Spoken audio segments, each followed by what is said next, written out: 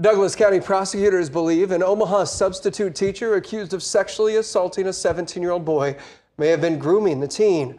45-year-old Aaron Ward was arrested Saturday morning, found with the victim. KETV News Watch 7's Eddie Messel joins us live. Eddie? Bill, Aaron Ward was a substitute teacher at OPS Burke High School, the school confirming that Ward will not be returning to their school or any others in the district. It comes after Ward was arrested and charged with 1 count of felony sexual abuse by a school employee after admitting to having sexual relations with a 17-year-old boy. After a 911 call of a suspicious vehicle parked on a dead-end road near 189th and Blondo Street, deputies say the victim jumped into the driver's seat, driving 2 blocks before crashing into a yard.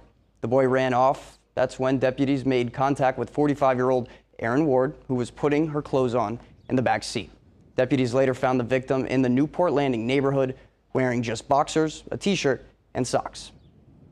If it's an ongoing relationship, which is what we see here, then I consider that grooming. I mean, obviously there's some things that will come out in the investigation that I'm not going to get into the details of right now that would suggest certainly she was doing things down that path that I would consider grooming, yes.